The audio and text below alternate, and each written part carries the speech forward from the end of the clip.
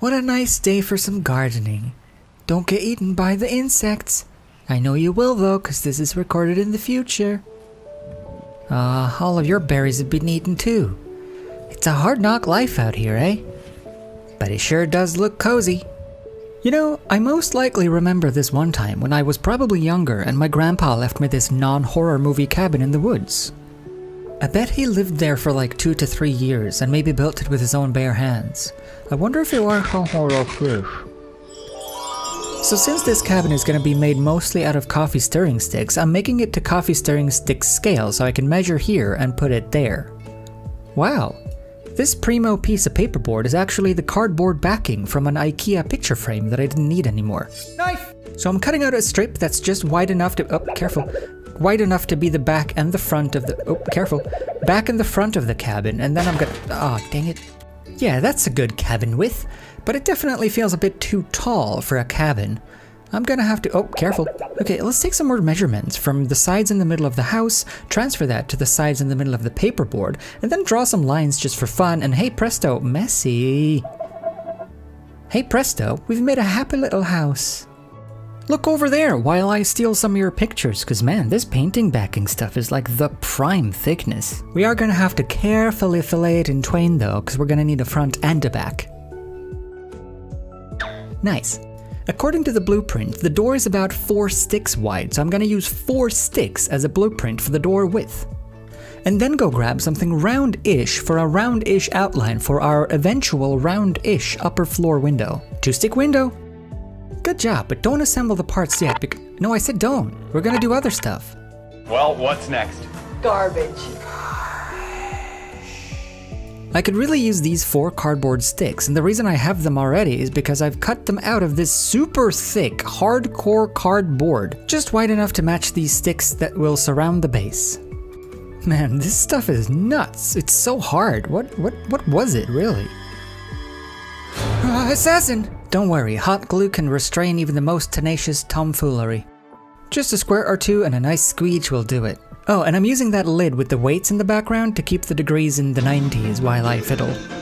Oof, out of one sticky situation into the next. Channeling my repressed cooking show, I've preemptively made about 6 million coffee stirring sticks cut to about 2 centimeters in length. That's what's gonna surround the base eventually, but for now we need to get sticky with some full-length sticks. So I'm smushing down some PVA glue all across the cardboard, and then I'm putting the straightest sticks that I could find, as straight as I can manage, as close to each other as I can manage, as neatly as I can manage. Flip it over before it burns, and then put some weights on it, because warp tends to glue things. It's looking pretty nice, but this prolonged partition doesn't fit our particular predicament. So let's prep this panel for assembly.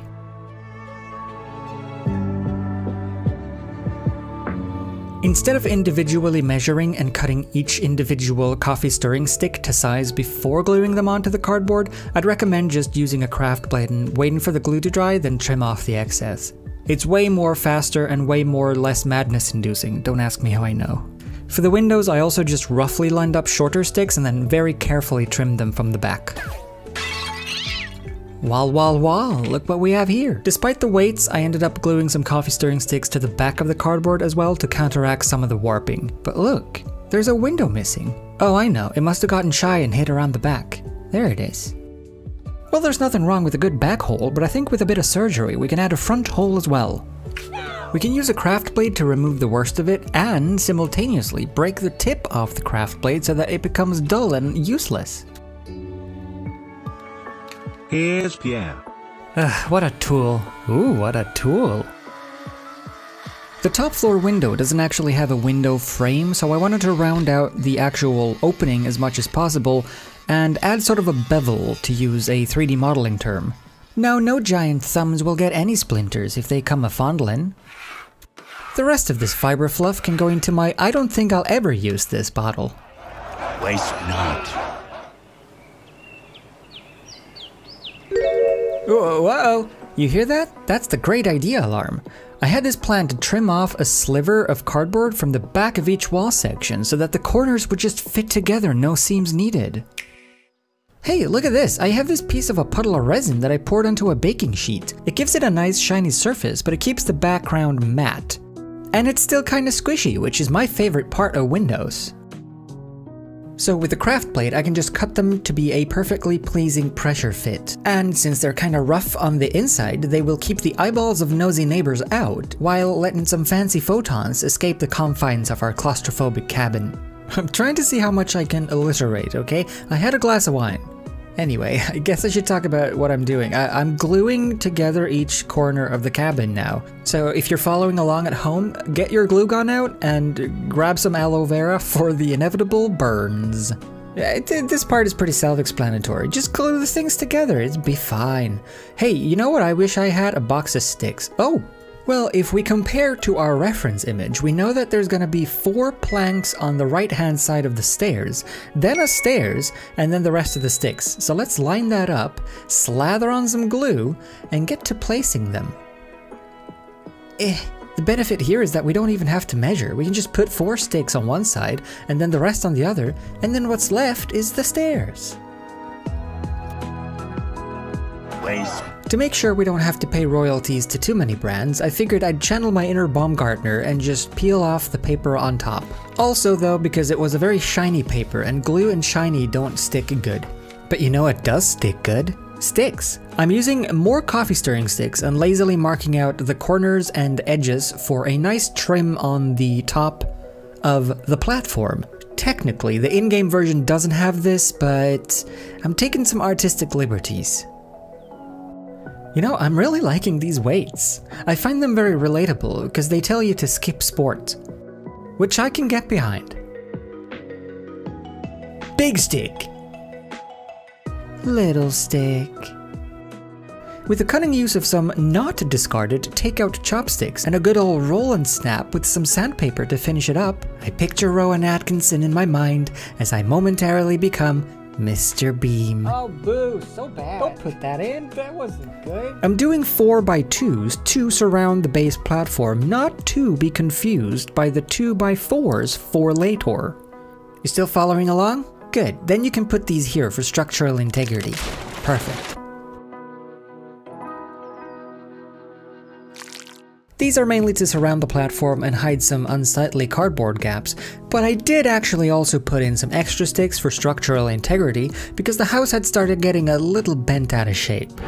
Next, I'm using a baby's sneeze worth of PVA glue to surround the window with a window frame. I'm not actually gluing down the window here because I want to be able to paint the model before I actually fix them in place. So I'm trying to delicately fix these bisected coffee stirring sticks on the very border of the window, top to bottom. The bottom one I decided to actually stand on end to create a little windowsill. It was quite tricky.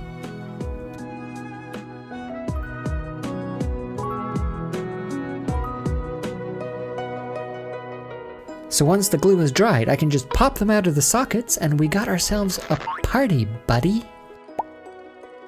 But wait a minute, what's that suspiciously partition-looking partition up in the corner? You haven't showed us how to do that? What? The partition that contains the firewood is actually only ever seen from the very front in the game, so I had to make up my own version of it, and I decided to make wood slats on either side of wood beams because I figured it looked cool, and also it would be a good place for the spiders to build little nests.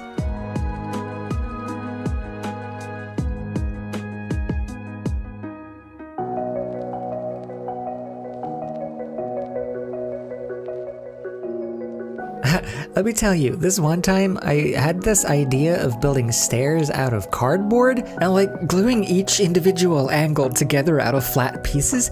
I don't know, I guess I was young and naive. I thought it was the most realistic way of building a stairs. I don't know what I was thinking. Look, we all have things in our past that we're not necessarily proud of.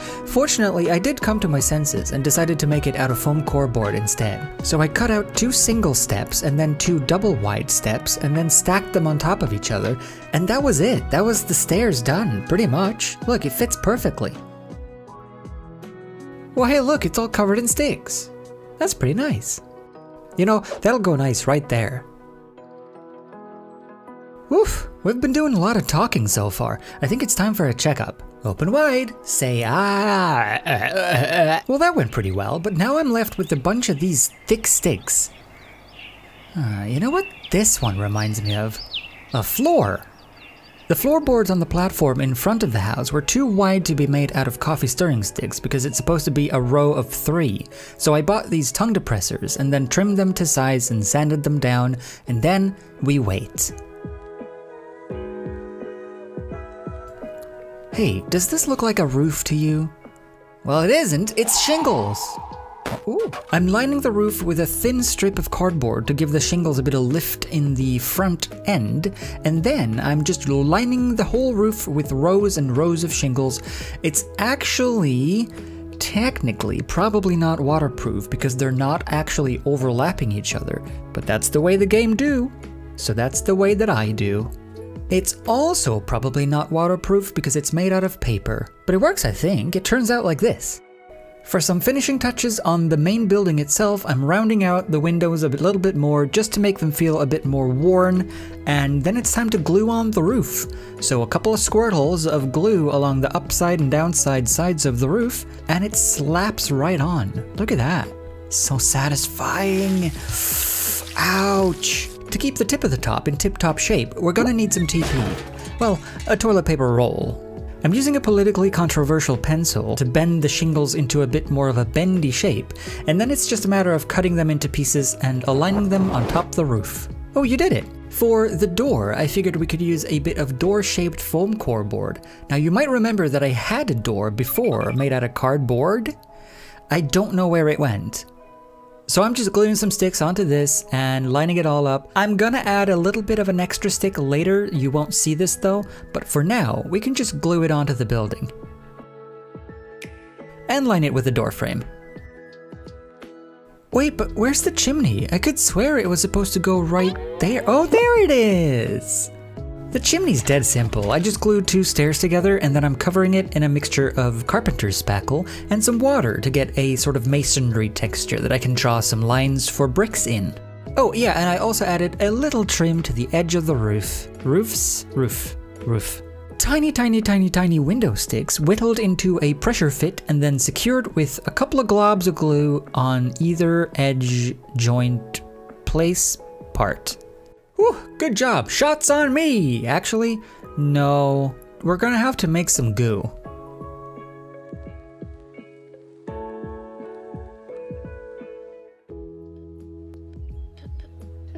Today, Junior? This is a mixture of kinda 2 parts glue and maybe 1 part water with a garnish of black paint to simulate what Mod Podge would maybe be. I'm going to slather this across the entire model. What this will do is both seal in everything in a thin layer of glue and also give it a top coat so that no matter where I paint, the paint will adhere in a unanimous fashion since we're dealing with the same type of surface everywhere. It actually works really well, so I'm gonna save the rest. Hey, I just want to say thank you to the fans for helping out. And after 2 coats of this goo, we got a nice spoo. Key house. But it's not actually assembled yet, because we still got a ways to go. On the in-game building, there are a couple of distinct scuff marks in the center between the door and the upper floor window, on the right-hand side of the door, and on the bottom side of the window side. And then there's one on the walkway as well, and I wanted it to be as accurate as I could get it. Stepping away from accuracy for a while though, one thing that's sadly not on the in-game building is the bisected cap of an eyebrow pen.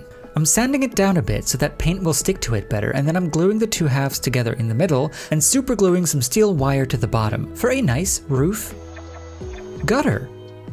It's not in the game, but I want to add resin, so I'm gonna. Artistic liberty.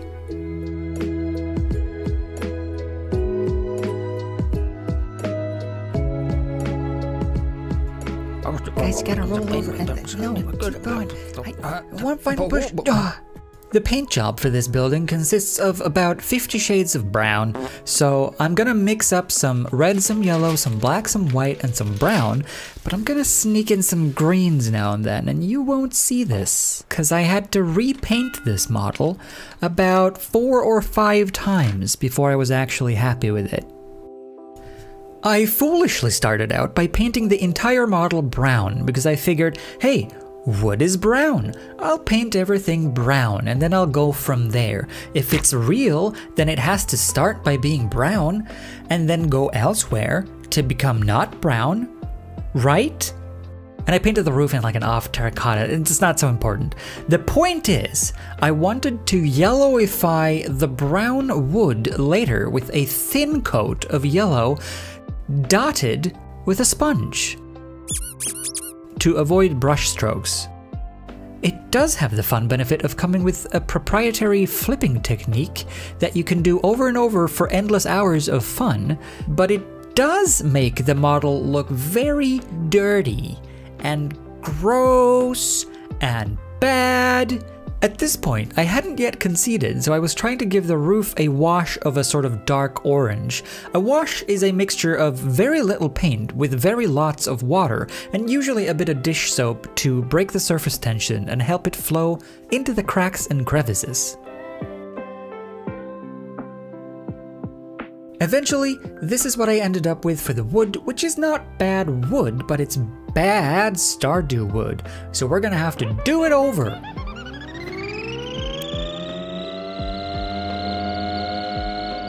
Painting very vivid colors is extremely difficult because a paint can only ever get as vivid as the base paint is. So I coated all of the wood in a Kraft's mac and cheese yellow and gave it a brown wash to let the wood sort of seep through and dirty it up a bit.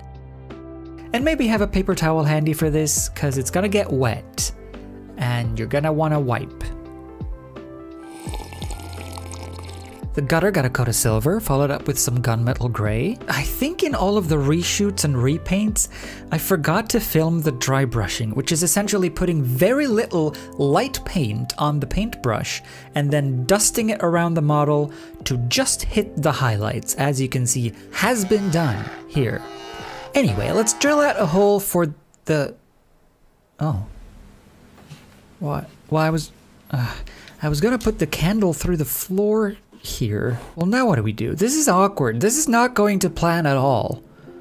Okay, to kill some time, let's take this electric tea candle apart and see what makes it flick. Huh, there's not a lot to it, eh? There's a little cover and a little holder, and then the light is doing all of the flickering all on its own. Neat. Well, let's see if I can put it back together again. I think this goes through there, and then maybe I can... Well, that looks right. And I put it upside down and then just sort of push until it sticks, until it makes a click. Yeah? Does it still work? Well, hey, I win! Ah, well, that was fun. Let's make a doorknob. I have some scrap clay parts left over from other projects that I'm just gonna cut the tip off with a craft blade, and glued to the end of a toothpick. Holy floor, look what's happened! Well, the Dremel's recharged, so let's round out this hole and fit the candle into it with a perfect squeeze and a bit of secret hot glue later. You don't see this, that you saw nothing. Hey, it works, nice. There's also this funky mixture of cardboard and sawdust left over. Let's throw it in the bin. And with that, you know what it's time for? Assembly. I knew that.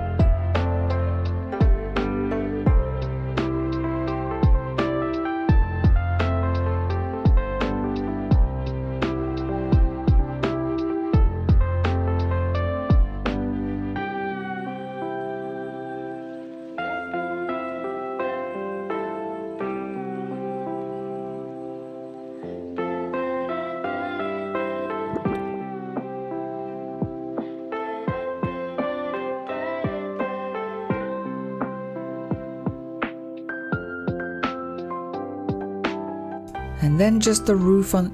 Hey, wait a minute. What about the firewood? Ah, dang it. We're on a mission. We're hunting for wood. It's brown and sticky. Should be around here somewhere. Let's test this one. Not good enough. Not good enough. Ooh, this one is nice. Now let's bolt before we get caught. Mother Nature. I'm giving the sticks a quick boil and bake just to make sure that nothing untoward is living inside of them and a spider egg sac is gonna explode when I poke them with my knife. Check for life signs. We're good.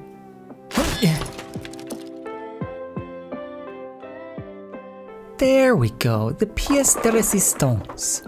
And then the pièce de résistance. Wait, it's careful. Oh, what? Well, it's gotta be straight. There you go. Pièce de résistance. Oh.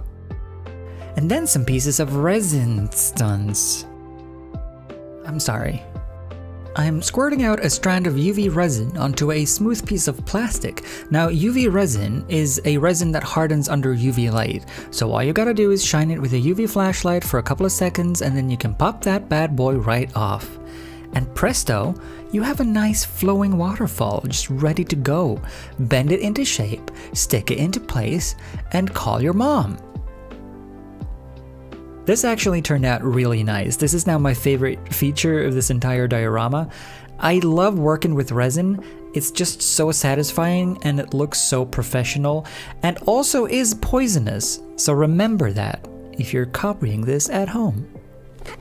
Because I want the water to look like it's flowing, I needed the resin to ripple a bit. So I gave it a bit of a blow from above and hardened it at the same time. What was that magic tool, you ask? It's a duster, a rechargeable computer cleaner. It's essentially a hairdryer, but with a very thin snout. And it's great. I love this thing. I don't even shower anymore, I just blow myself. To garnish this branchy piece of real estate, I'm using fine green turf, clump foliage, spring grass, and that glue from over there. This is my favorite part because you get to hide all of your crimes. All you need to do is mix up some water and some glue, slather it on where you want the moss to grow, and sprinkle it on like it's some sort of cinnamon on some sort of cinnamon style snack. Except it's mold. It's hard not to get super liberal with this, but I tried to keep it to where I thought moisture would gather and do a couple of clumps here and there rather than an even spread. Of course, this is the very first house that you get when you move to Stardew Valley, so it has been neglected for a while. No one has been there to collect the firewood or to clean off the walls maybe, and I wanted it to be not run down, but just sort of mildly reclaimed by the elements, awaiting your arrival to fix it all up nice.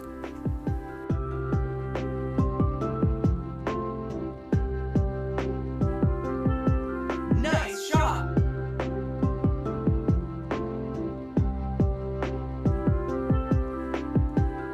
The most disgusting thing I think I did on this project was mixing snow flock with glue and a bit of brown paint. I wanted to make a path of footsteps that had been sort of caked in dirt, and I figured if I add some snow flock to some brown paint, maybe when it dries it will look like crusty dirt. It kinda worked. And finally, a welcome mat made out of an old piece of t-shirt dipped in some glue, and it's time for the beauty shots.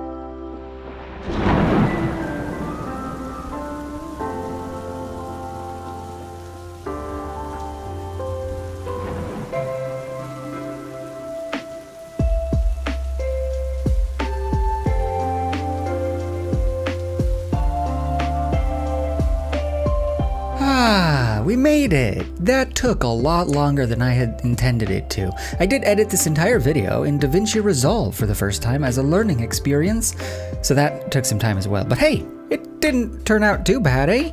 You know what's not too bad as well? The newest Patreons. Les, Foster Gal, Ash's Hedge, Kutz's Nutses, MDPQ, Dark Rose, and Kit Bunny. Thank you. And to the rest of the Patreons, also thank you. Still, perpetually thank you. Also, I cannot recommend this album enough, Stardew Chill from Game Chops. Link in the description, it's amazing. I hope you enjoyed watching this video. If you did like it and you want to see more, don't turn on notifications, they're just annoying, right? Just come back whenever you feel like it, and maybe there's something new. And I'll see you around.